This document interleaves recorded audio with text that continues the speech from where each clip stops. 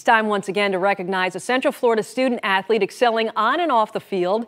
It's the Sonic Prep Player of the Week. And tonight we're talking a little flag football, a sport that has all the athleticism of tackle football, but without the collisions.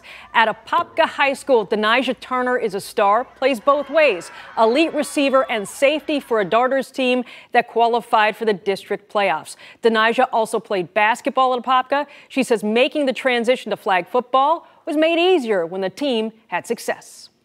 Once, you start winning in something and you become good at it, it becomes more and more fun because, it's not as hard as it was to do before because now you're better and you're more prepared. So it makes it easier to win. And everybody likes to win. Winning is fun.